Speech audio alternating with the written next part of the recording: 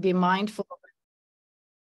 We're going to be mindful of everyone's time. Just as I am going to do a brief introduction, I would love for everyone to kind of agree to the rules of the road. This is for all of our Rethinking Work series. Please put your questions in the Q&A section, and then please, whatever exchange you might want to have with the entire community, use the chat for it.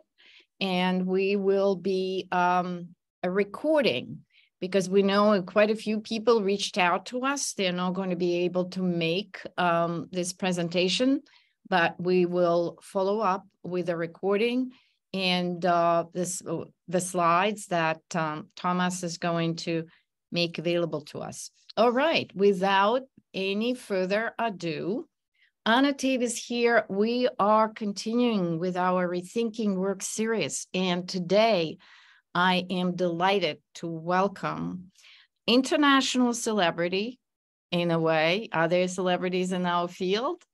But definitely thought leader and innovator and author, and also a chief innovation officer. Tomas Chamorro-Premuzic also has a day job in addition to being a prolific writer, thinker, and influencer in our field. Just a couple of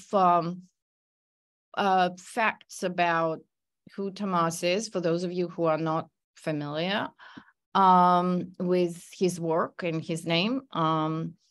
Tomas Chamorro-Premuzic is an international authority in people analytics, talent management, leadership development, and everything that has to do with the intersections of people and technology. And really briefly, I think that there are lots of people in people analytics and talent management and leadership development, but we go to Tomas to actually get some answers, or at least direction, in navigating the most challenging problems of today when it comes to, again, that intersection of people and technology. And the timing could not be better, because as you know, the release of ChatGPT-4 just happened, and the acceleration of technology and introduction of technology into the workplace is continuing. So Tomas published 10 books. I'm sure he will speak a little bit about his work in the field, and over 200 scientific papers.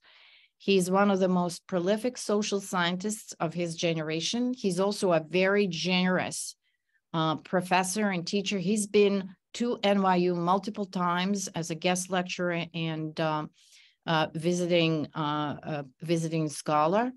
And we hope to see him back again after his book tour is completed and he's on to the next one. So Tomas, without further ado, I want to pass the mic to you and take it away. Thank you, Anna. And I think I need to, share my slides, which are here. Let me know if you can see them. Yes, we can see them. Yes. Okay. Thank you, Anna. It's so great to see you. And thank you, everybody, for being here and taking time of your very busy schedule. I hope this is a worthwhile session for you. And what I'd like to do is spend 35 minutes or so discussing the highlights of my latest book, Human AI Automation and the Quest to Reclaim What Makes Us Unique, and then give something like the rest of time, 20 minutes or so, or whatever is left, for a Q&A discussion, which Anna will come back to moderate.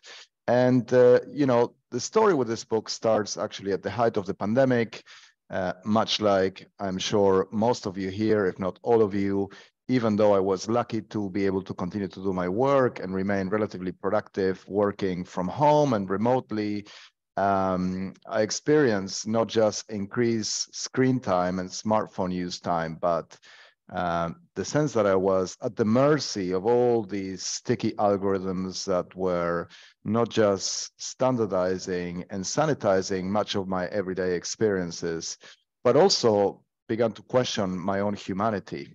So let me start on this existential note. There's actually a really good book on this called The Most Human Human by Brian Christian. It's a few years old, but in essence, it's a recap of his adventures in trying to pass the equivalent of a reverse Turing test. So in the normal Turing test, a chatbot needs to convince a group of humans that it can produce human-like behavior. And in those tests or experiments, you always have a confederate or a control who is a human, who is disguised among the chatbots. And Brian Christian trains himself to pass this test and be unanimously designated or identified as a human by 100% of the judges. This is a book worth reading. There's a very simple, much simpler test of humanity that you can do, in which I confess I failed at multiple times in the last 3 or 4 years. The typical cybersecurity test shown on the left of the screen here, where you have to identify all the traffic lights or trees or wheels in an image. So after failing this numerous times, I began to question my humanity. And have you been automated yet was the original kind of question that I tried to answer with the book. But the book is a book that talks about humans, not computers. It's a book on the AI age, but primarily deals with the impact that AI has had and is having on humanity, on human behavior, on a way of thinking, feeling, working, feeling, and living. And, with that, it's not a book on ChatGPT. It was written before the explosion of ChatGPT kind of arose. It is mentioned and other tools are mentioned, but it's more about the impact of AI on humans and what it means to be human in an age where most of our decisions and most of our behaviors are influenced by algorithms. So it's not a book about ChatGPT, just like my previous book, Why Do So Many Incompetent Men Become Leaders and How to Fix It, was not really about Trump or Boris Johnson or Putin or Elon Musk, even though, as Saint-Exupéry, the author of The Little Prince, said, the essential is often invisible to the eyes. So sometimes you don't need to mention what the book is about, and it could still be about that. Let me start with a very simple question, which is, what do I mean by AI? AI is not cybernetic, cyborg, synthetic tissues, artificial general intelligence, or singularity, the idea that, we're either merging with machines and becoming as one, or reach a point where computers or machines make us irrelevant and surpass our intelligence.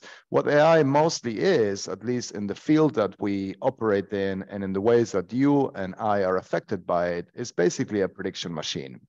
It's software designed to identify hidden patterns in large data sets with an ability to relentlessly improve and get better even with minimal supervisions. And mostly when we think about AI, what we mean is algorithms. Algorithms are like a recipe. And in the form that they impact human behavior, it's typically in the form of recommendation engines or algorithms that are designed to simplify our decision-making, but also make us more predictable. And so if you have a background in analytics or data science, you can also understand AI from a data scientific perspective as really, data analysis or correlations on steroids. And at the same time, not everything that is claimed to be AI is AI, although we have seen in recent times an interesting progression or transition. Up until 3 or 4 years ago, everybody was pretending to do AI because it sounded cool and may, ramp up their valuation if there were startup co-founders or venture capitalists. And today, everybody's so scared of regulations around AI ethics, et cetera, that everybody's claiming very, very strongly not to be doing AI, even when they are. The AI age, which is the age we're living in, has 3 enablers. So there are 3 preconditions that actually created or enabled the AI age. The first is hyperconnectedness, the fact that we are now more connected to other people, things, information, and stuff than we ever were. The second one is that as a consequence of that hyperconnectedness, we are emitting or producing a lot of data. The datafied you is basically a bigger portion of your life today than the undatafied you. Not so long ago, we would talk about the quantified self as a kind of niche movement. And today, the unquantified self is almost nothing. It has been downgraded or reduced to fragments of your behavior or existence. And with that datification comes the business model that justifies basically the existence and huge valuation of big tech firms and of any platform that actually harbors AI, which is the lucrative business of predicting behavior. Let me expand a little bit on these three. So hyperconnectedness, those of you who are as old as me or older will have nostalgic memories of the noise that dial-up connection would make in the early days of the internet and how adrenalizing it was to wait 20 or 30 seconds to get online and visit an obscure chat room in which nobody knew that you were a dog. Fast forward a couple of years or so, and we would go and spend time with unlimited browsing in internet cafes, and it was exciting to actually disconnect from the real world for 2 or 3 hours. Fast forward a little bit, and it's very hard to put our phone down and to disconnect. Most of you will be multitasking now, looking at a different screen or distracted, even though you're listening to me at this stage. So the idea of an Internet of Things or you of things is not so distant as it was even 2 or 3 years ago. Most of us are emitting a lot of data through multiple devices. And there's really just one small step between this and having AI implanted in our brains, whether through Neuralink or a different company. So as Yuval Harari stated in Homo Deus, we are becoming tiny chips inside a giant data processing system that nobody really understands. This book was written 8 or 9 years ago. What he predicted and what that element of becoming is here and is our current reality today.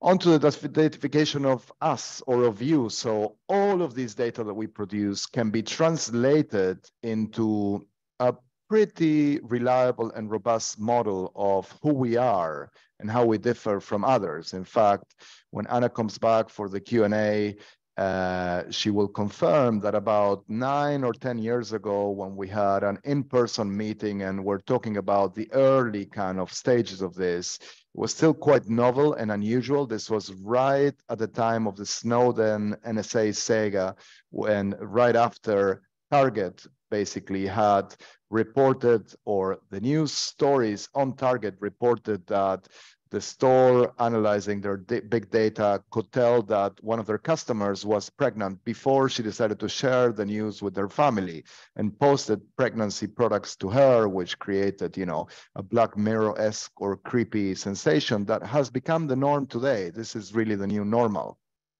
And while the version of you or the model of you that Facebook, TikTok, Instagram, WhatsApp, Twitter, Amazon, Netflix, Spotify, etc. have of you might be impartial, if we could stitch all of these models together, we would arrive to a very accurate representation of who you are that can predict what you do better than your best friends and your family or relatives.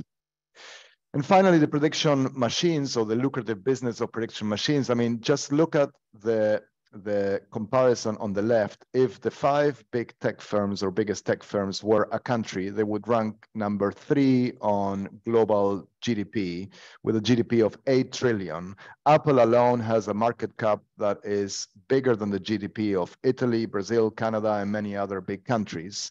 And as you will have seen a few weeks ago, when Google or Alphabet tried to unsuccessfully launch a rival product to ChatGPT, it lost $100 billion in market cap or valuation. So this is the value that we're attributing to AI, the promise that it can actually predict and also, of course, influence human behavior. But I don't want to talk so much about the AI and what it does and how these engines function, but more what we do when we are at mercy or influenced by these tools and artificial intelligence engines. And what we have seen so far, which is the focus of the first half of the book, is that artificial intelligence has unleashed and is unleashing some of our least desirable dark side tendencies. It has made us more unfocused, more impulsive, more biased, more narcissistic, more predictable, and less curious.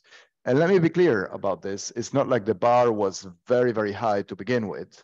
It has not created these bad behaviors, but it has amplified or augmented them. And I want to focus on 3 or 4 as an example, so you see what I mean. First, unfocus. I think AI is mostly a massive weapon of mass distraction. It co-opts or hijacks our attention, and all of the platforms that inhabit AI or that AI inhabits are designed to be sticky and are fueled by algorithms that make us return and basically co-opt our attention, focus, and concentration. So in the UK and the US, the average person today will be expected to spend about 6 hours a day on their smartphone, which equates to 21 years of life. And that's only going up. The trend is still kind of rising or increasing. There has been much discussion in the past 10, 15, or 20 years as to why technology has not increased productivity. And actually, there's a very simple explanation of this. Productivity was increasing up until the mass adoption of social media platforms, at which point perhaps every minute or hour of our working day that has been saved or economized through productivity tools and technology was reinvested or wasted on social media platforms. Let me give you a few statistics, and there's a lot more information in the book, so I do hope that you consult it. But knowledge workers, which represent about 60% of the US workforce, will waste 25% of the time on digital distractions. 70% of workers in the knowledge economy worldwide report to productivity drops. 75% of phone use is during, but not for work, during work hours, but not for work. And 40% of people reportedly check their phone during the night. So they interrupt their sleep, their precious sleep, to actually check their email, social media feeds, or update their status. This productivity loss has been estimated at $650 billion a year in the US alone. That's 15 times higher than sickness or health leave related productivity losses. And here's an interesting factoid for you. Multitasking, which is a myth and doesn't work, every time you switch task, you lose concentration, you lose focus, and you kind of reset, deducts the equivalent of 10 IQ points, which is apparently equivalent twice as debilitating intellectually as smoking weed, which I'm sure some of you will think is at least more pleasurable. But we're not going to talk about that. We're going to talk about the effects of AI on cognition. Making us more biased is another one. And to be perfectly clear at the outset here, humans have not needed AI or any technology to actually fine-tune or finesse the biases. We have been perfectly fine and managed perfectly all right as a species, being biased, prejudiced, and stereotyped for millennia throughout generations without the help of any tool, digital or otherwise.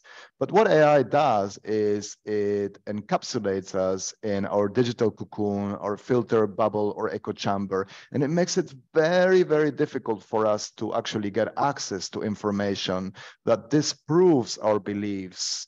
So it's an age in which, never in doubt and always wrong seems to be the defining mantra of our times. Even with known horror stories of AI being co-opted for malicious purposes, such as the Cambridge Analytica fiasco, which obviously caused huge interference in the 2016 election and in the Brexit referendum, it's quite interesting to look at the research model or design underlying this campaign, which was basically to simply decode people's Facebook footprint and translate it into a predictive model of who they would vote for, with the realization that only 15% of people, Facebook users, which are equivalent to a whole population basically, are considered persuadable. So think about that. 85% of people are beyond persuasion. You cannot persuade them with facts, with arguments, even with fake news. So the fact that even back then, only a tiny minority of the voting population, the population in general, would be open-minded enough to actually receive or be exposed to arguments that change their mind tells you everything you need to know about our biases. Of course, in an age in which we're forced to make more and more rapid decisions and function along the lines of what behavioral economists have labeled system one, very impulsive and rapid, non-intellectual, non-deliberate decision-making, this gets exacerbated, and it's like throwing gasoline to the fire. And we need no reminder, because we're still in the pandemic, even though it's hopefully the end of the pandemic, of how tribalized and polarized attitudes were, even when they were detached from facts and reality during this pandemic. And there's a very nice quote here by comedian Patton Oswalt that you can read for yourselves. So that is making us basically more unfocused, is making us more biased. It is also making us more narcissistic. Narcissism has been rising for about 100 years. Well-documented rises in America have been published in academic research papers for at least 6 or 7 decades.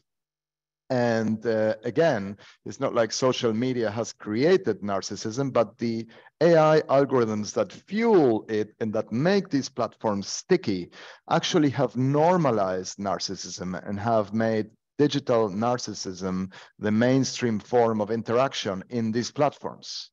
In the analog world, if you go around, let's say your office, if you still visit an office, talking to your colleagues only about yourself, oversharing, engaging in inappropriate self-disclosure, and telling them that you got upgraded into the business lounge and what your cat had for breakfast and how amazing you are, while ignoring them and not listening to them and engaging in self-promotion all the time, shameless attention seeking, and craving a pathetic degree of insecure validation to boost your egos, you'll be labeled quite obnoxious.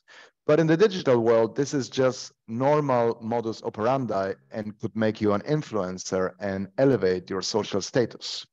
So if narcissism continues to rise at this rate, and you see it even being lubricated by algorithms that we find in TikTok, Instagram, and the like, or whether the next version is, in 50 years, we might look back at some of the most narcissistic figures of today and see them as quite humble compared to what we'll find then. Hopefully, the trend will be reversed, but so far, there's no indication that this will happen. And AI is also making us more predictable. This is a very interesting kind of jiu-jitsu move or twist, whereby since AI benefits from selling accurate predictions about human behavior, but possibly plateaus in its ability to increase accuracy, it's defaulting to making ourselves more predictable. So think about Gmail completing your emails for you, Netflix reducing the number of movies that you might want to watch, or Amazon reducing the number of products that you might want to browse. Because we are time deprived and we are intellectually lazier and lazier, and they need to increase the predictive accuracy of the algorithms, they constrain the range of choices by actually turning their predictions into a self-fulfilling prophecies. So the skeptics among you will say, well, hold on, there's nothing new here. We have a long history for blaming our own technological inventions for our cultural demise, and that is true. You can go back to the age of Socrates and his contemporary philosophers who opposed writing because they thought writing stuff down would undermine memory. When newspapers were invented, critics lamented that people would never meet again in public because there would be no reason to meet if there's nothing to gossip about and you can find out or keep up with the news through the paper. And of course, since the advent of television and radio and other mass media, we've called them the opium of the people and so forth. But I don't think a default underreaction is the best necessary alternative to a default overreaction. In fact, we have examples of things that ended up being very, very harmful and toxic, and where we were too slow to react to point out the dangers. Those of you who enjoyed the show Mad Men will remember a famous scene in which Betsy Draper, shown here smoking, is advised by her doctor, by her gynecologist, to smoke even more so she can have an easy pregnancy when she gives birth. And of course, the rise of fast food or, the industrial sugar complex. It's only in recent years that we began to be aware of the obesity epidemic, which again highlights the ability and the malleability or adaptability that humans have to identify trends that are unpleasant and painful and actually accept or gain a reality check to actually change their behavior. But it requires self-regulation and a lot of willpower and determination. So what should we do if this is the reality? Well, mostly try to harness the qualities that AI won't learn. I do think that AI can teach us not what it means to be human in the AI age, but how we can future-proof ourselves and invest in the attributes or qualities that will remember a unique selling point or differentiator for humans against other humans, and for humans against machines. But we need to find out how best to partner, team up, or collaborate with AI and other technologies. So these are empathy, the ability to truly care about others and show affection, kindness, and consideration to others. There's a great book by Paul Bloom that I always mention and cite here because, as he points out, even empathy alone is not enough. By definition, we are pre-wired to feel empathy for those who are more like us, which actually hinders or harms diversity and inclusion. So if we truly want to have diverse and inclusion society, it's not enough to rely on our instincts. We need to actually engage in rational compassion and deliberate kindness towards others. Another one is self-awareness, right? So understanding ourselves better than machines understand us and understand how we are evolving or potentially devolving in the age of AI. I think self-awareness is still an intrinsically or inherently human feature. Of course, last year we've heard a lot of claims about sentient AI and AI that is self-aware. We can, of course, ask AI, such as ChatGPT, whether it is self-aware. And what you find is the paradoxical answer, right? Where it says, oh, I'm just a large language model, an AI model, so I'm not self-aware, not capable of self-awareness, which actually makes it very self-aware. It's aware of its lack of self-awareness, which is almost the reverse you find with humans. They always say they are self-aware, even when they gave very little signs of self-awareness in everyday life or interactions with others. Curiosity. So I think this is a really, really important. And here, I think the analogy with fast food stands. In an age of ubiquitous information, it is very easy to be misinformed or uninformed or ignorant, because all of that information is the equivalent of fast food for our hungry mind. Is not nutritious, it doesn't make us smarter, and actually it's engaging in critical thinking and deep thinking or deep learning, a term that has unfortunately been co-opted by AI. I wish we used deep learning to refer to human learning rather than machine learning or artificial intelligence. Those are the answers, and how we can see humans thrive in an age in which access to information and facts will be commoditized and will be democratized. So it's how you use that information, your ability to vet and actually evaluate the accuracy of that information, and to ask the right questions and derive the right actions from those insights that actually will make you smart. And finally, creativity. I mean, there's already been impressive examples that you might be aware of AI being creative. Even GPT-4 and before that ChatGPT-3 actually excels more at doing things like creating jokes or improvising poems or creating computers code more than retrieving facts, for which Google and Wikipedia are probably still better. But AI has been already trained or taught to improvise like Miles Davis and being able to fool 90% of jazz critics. AI running out of a smartphone, as I discuss in the book, has completed Schubert's 8th symphony, the unfinished symphony, and produced art that has been sold for hundreds of thousands, if not millions of dollars at auctions. And this will only continue. But we still have the ability to inject some creativity into our own lives by becoming less predictable and by actually engaging in behaviors that surpass or exceed the model that AI has on you. If everything algorithms know about you is sufficient to sum up the entire existence of you, then you may as well be automated or be in the matrix.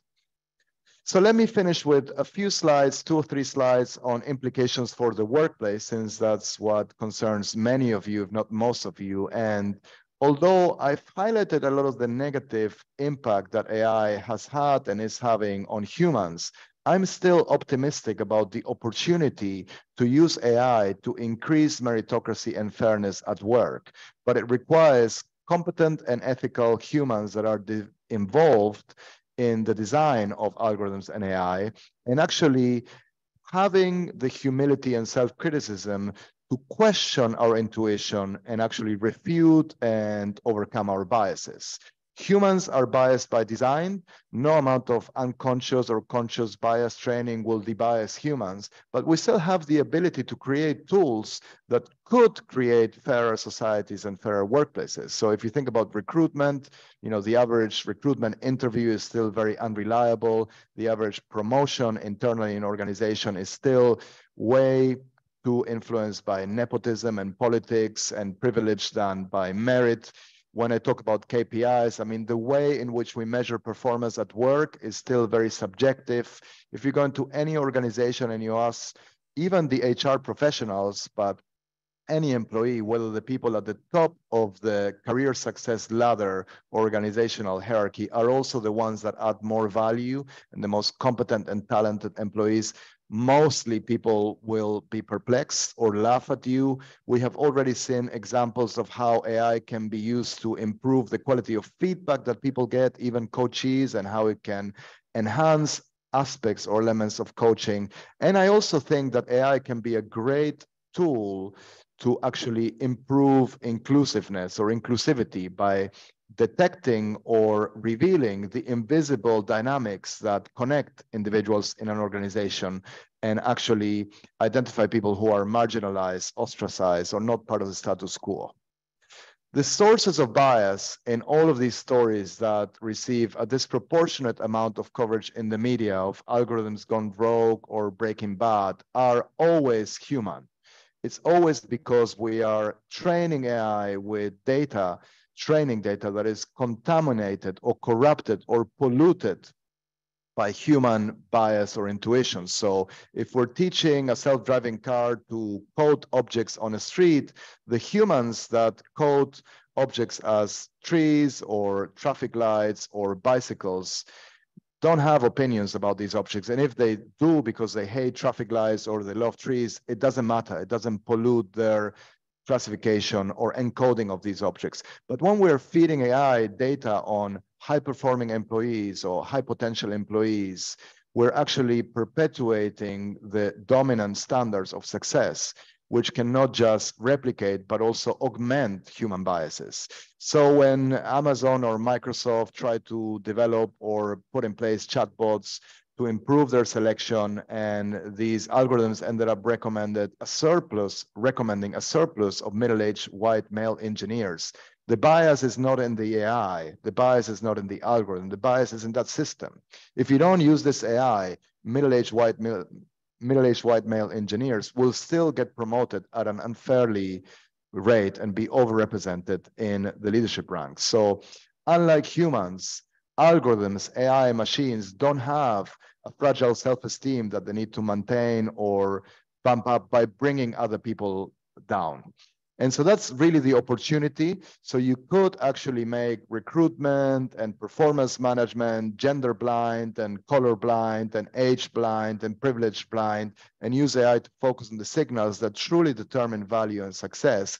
But it requires a lot of work. It requires designing AI that is ethical, and requires putting certain basic parameters or standards in place, which, by the way, are no different from the historical or old school parameters that we've had for psychometric assessments in selection, regulated by industrial organizations, psychologists, bodies, and etc. So transparency, sincerity, and informed consent, where people know what they're signing up for or to, what happens to their data, reliable and valid, accurate insights turned around from this AI or this data, explainability, not black box, but white box models, where again, AI has an advantage because the only algorithm that is truly always a black box algorithm is the human mind.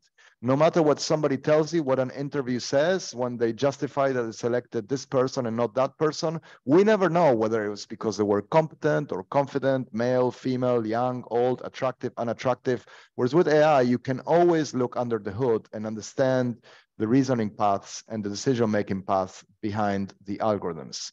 Giving people feedback and ensuring that there is a benefit for candidates and employees is also a must. And if you do these things, the chances that you end up with something that isn't perfect, but that is better than something that relies only on humans and sometimes even has humans in the loop are significant. And fundamentally, we need to understand that the goal here is not perfection, but an improvement over the status quo.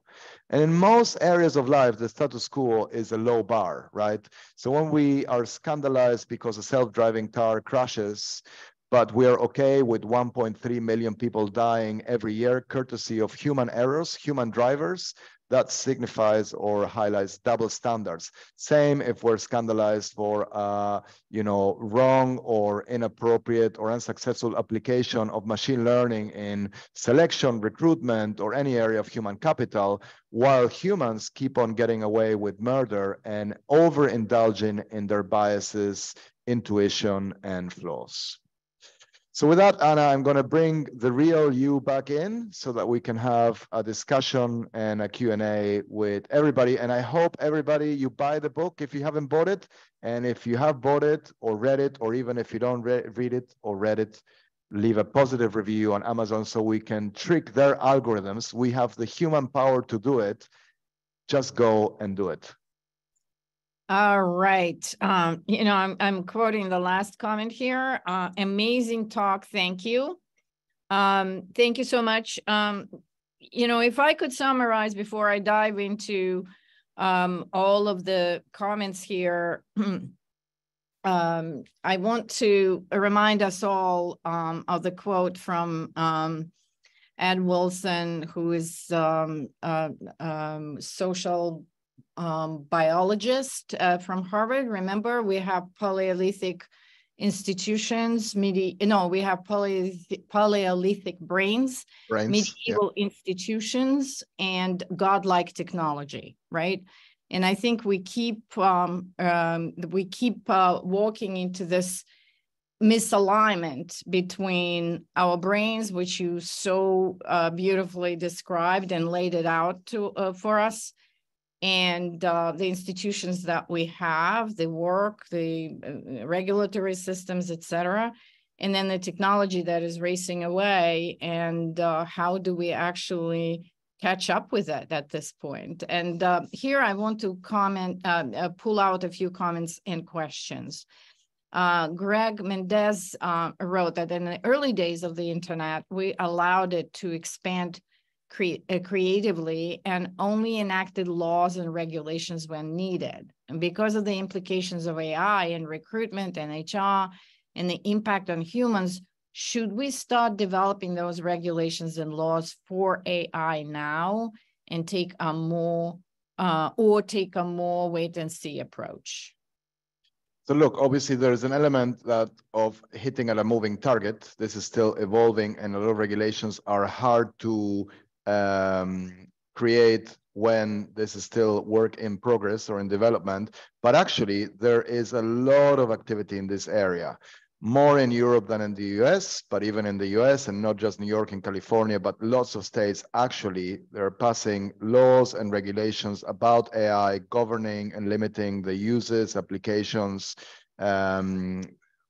of AI, especially in human capital, at a very, very fast rate. In fact, in some instances, Anna, I would say that we are at risk of over-regulating certain things just because, I give you an example, right? Anything that is video interview technology is very creepy and freaks people out because they're going to associate it with, a bad government using it for racial profiling or whatever, which is happening right now, but it's a very, very independent and different use. So sometimes the utility could be very good. I mean, even face recognition and video interviewing or voice profiling is incredibly promising for medical diagnosis and not being done because people are afraid that it's going to be misused, right? So I think sometimes it's not about how fast regulation happens, but it has to happen at an appropriate speed and, you know, focusing on the right variables and factors, mitigating the risks, but actually enhancing or enabling the opportunity. Yeah, and I think that to connect a few other questions here, that from Roy Altman here. So who should be thinking about regulation? Because as you know, if these questions are brought into, at least our current governing bodies, there's a big gap between the people who are passing legislation in terms of even awareness and the knowledge that's required to make smart decisions about regulation. So the question is, who should be regulating AI? Mm-hmm. So obviously governments, and I think we have seen already attempts, but many of us will remember, how uninformed certain Congress people seemed when they were interviewing or deposing Mark Zuckerberg about whether Facebook is, addictive and whether it causes ADHD or whatever, and whether it propagates false news, etc. They didn't even know what the business model was, and it was a little bit of a shambolic manifestation. But again, nothing new here. We've had other CEOs and executives in big tech companies increasingly be subject to regulation, like before it was, big pharma, big tobacco, big oil, etc. Not big banks, no exemption. And I think so they should, right? Because if potentially we are at risk of really interacting with technologies that create anxiety, depression, ADHD, and hinder people's development and careers, then how is that different from other toxic substances that exist and that we regulate for or against? No difference whatsoever. Now, at the same time, we need self-regulation, right? Just like with all the other things. I mean, alcohol, tobacco, drugs, etc. They're all regulated and they have big work, but you still need to self-regulate to understand how to use them or avoid them as widely as possible. And that requires educating people, educating consumers, but it also requires teaching and cultivating self-control and self-regulatory skills, because these are the very competencies or qualities that are under attack by these algorithms. And I just had from my book, see, I have my own copy here, Anna, and one quote that goes hand in hand with yours by Pamela Pavlicek, which says, "We design tech, and tech in turn designs us," which is really what's at stake here and how we can sort of frame this interaction between humans and technology. Absolutely. I think how humans are going to evolve, and that's a big question, because we don't want to be sounding like we just want to preserve who we were, because that is not a possible goal to set. Clearly, the evolution will continue in parallel, and tracking how humans evolve is important so that we move in the right direction. And the questions, there are quite a few questions here, anonymous. Where do we find those more ethical humans to create these tools you speak of? Because, of course, yeah. Yeah, or who decides whether they're ethical? Look, it will be a great question. It will be a starting point if we ensure that they are competent, right? Because a lot of the errors are not even that, for example, when we train AI with contaminated work data that ends up corrupting or exacerbating biases in personnel selection or recruitment, let's say that the outcome is that even more men are unfairly selected into leadership roles than women. That usually isn't because of a kind of a secret plot or group of bro programmers, hoodie-wearing programmers in Silicon Valley who have as their agenda to bring down females in the world. No, it's because they're not trained in IO psychology or performance management, or they don't have the knowledge to understand things like the unreliability of performance ratings, right? So sometimes competence would be enough. And then, well, you know, we know how to assess for ethics and for integrity. And despite the fact that there is a fair amount of subjectivity in what one moral code considers as appropriate versus inappropriate, at the end of the day, there is such a thing as humans who are more benevolent in their intent and some who are more malevolent. So I think when we say that technology is neither good nor bad nor neutral, it's what we do with it. I think, you know, there's usually consensus when we judge the applications or implications of technology. AI is no exception to different areas of life. Yeah, that leads us to the next very, very appropriate question here from Mudala. What role can we as HR professionals play to bring this awareness on the impact of AI? Really, really good question. I think the number one challenge for organizations in the next few years, starting now, is to rehumanize work, to ensure that people's experience at work and off work isn't as sanitized and sterilized as it is, or as you would expect when they're just interacting with machines, and where even their human to human interactions are mediated or intermediated by machines. I think we are at risk of losing a lot of the things that made work a pivotal and critical, interesting and rewarding part of human experience. And so just like if you're an HR professional today, you need to understand data, and you need to understand diversity and inclusion, and you need to understand, you know, what it means to, represent the voice of your employees and be employee centric, and while also being morally or politically committed or neutral without virtue signaling, and all these complex ethical conundrums that weren't there even 20 years ago. You actually need to understand how to manage the human AI interface and how to ensure that as a result of that, humans are augmented and not diminished, right? So it seems to me that so far, at least, rather than raising the psychological standards of humanity, it has turned it into a very, very dull and monotonous and predictable species. So how can we reverse some of that and create the conditions, the working environments for people to thrive and actually rediscover their humanity and rediscover what it means to live and work in a humane way? Yeah, definitely a big agenda. Specific question, we'll take a couple more, Tomas, here. Overall, do you agree with Sam Altman, CEO of OpenAI, that AI will help amplify human potential? I think it has the potential to do that, right? But it still requires us to get our act together. It requires understanding. We need to work it out. I think we'll probably get there. The question is whether it is an equalizer or it even exacerbates existing inequalities, right? Before, with other tools, we have seen it can go both ways.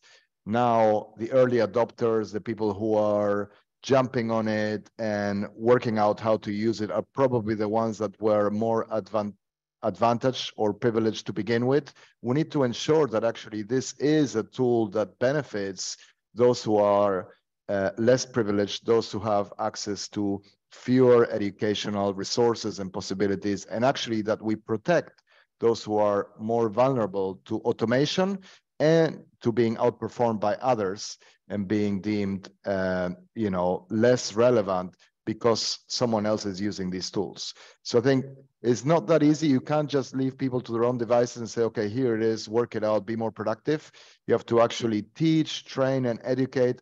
And fundamentally, gains in productivity should be reinvested in more rewarding and intellectually enriching activities. All right. Okay, that's very extensive. And the last one, I think, fits in with what we are discussing now around training.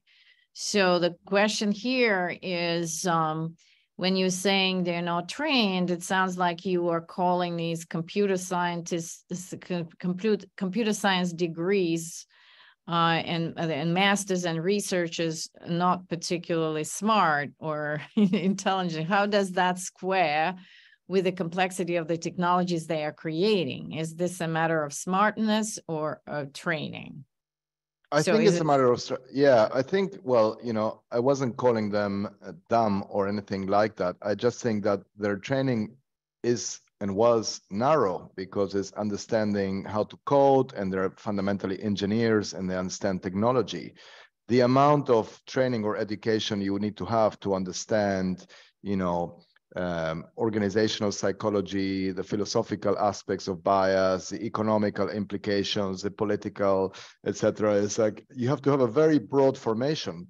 And I think Harari actually argued a few years ago that it is not unthinkable for organizations to have AI ethicists in-house, in residence, which is starting to happen, or that the average or at least good computer scientist or person getting a computer science degrees should actually be an expert in philosophy, in morality, and other things.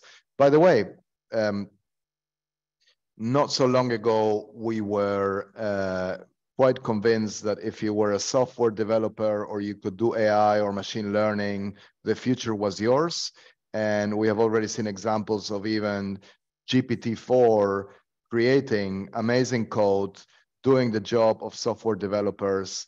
And even the one I've seen last week was somebody sketching in a napkin a drawing of the website they wanted, uploading it into GPT-4, and then have it create all the code necessary to actually create that website. So, you know, it's automating very highly intellectual and complex tasks, but usually within one domain of competence. And also it's good at algorithmic IQ-like tasks, which again, frees up or opens the door for humans to cultivate skills or competencies or qualities that are part of EQ rather than IQ. We won't compete when it comes to IQ, fact retrieval, algorithmic problem solving, etc. If there is a single correct answer, AI will find it faster and better than we can. But if it's about managing ourselves or managing other people, that's when we need to rely on human and humane skills. Yeah, I think these are all very complex questions. And I think your talk also triggered some self-reflection here in the audience.